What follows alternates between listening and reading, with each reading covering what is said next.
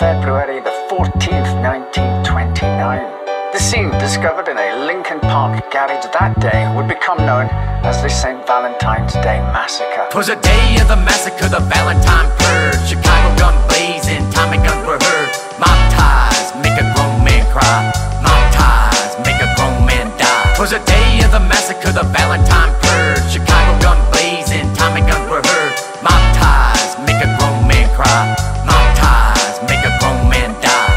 Bodies dropping fast, bodies soak the walls. Many years have passed, bodies still fall. Good was never last, nothing's done for good. Shoulda, coulda, woulda, shoulda, coulda, would. Dressed to impress, police head to toe. Confused and lost, the Irish gang goes. Head to the wall, line them all tall. Guns go ablaze and watch them all fall. Pooling all the blood, rushing like a flood.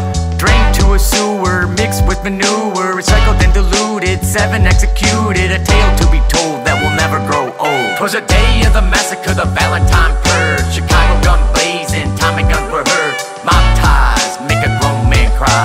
Mob ties make a grown man die. 'Twas a day of the massacre, the Valentine purge. Chicago gun blazing, Tommy guns were heard. Mob ties make a grown man cry. Mob ties make a grown man die. Lincoln Park neighbors, Capone held favors. Troops in a rut, cracked like a nut. It's an evil campaign on the mob train. Trying to give back, can we maintain? Soup in the kitchens, politics are bitten. Windy City blowing, bloodline flowing. Police came chasing, bootleg racing. Edgar J. Hoover was a replacement. Politics that throw this might seem chauvinist. Taxes and evasion, all allegations. A city and a nation possessed by Satan. The untouchables saved a generation. 'Twas a day of the massacre, the Valentine purge. Chicago gun blazing, Tommy guns were heard.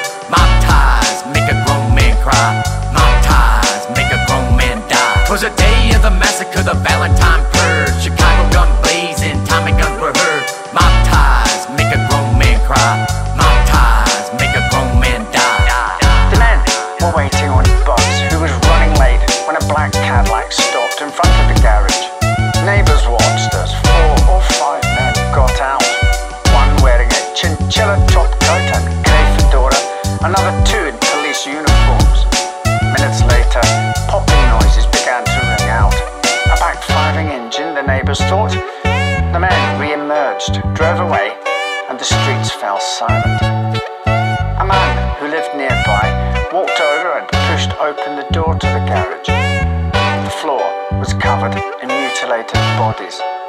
Dark blood covered the concrete floor and slipped in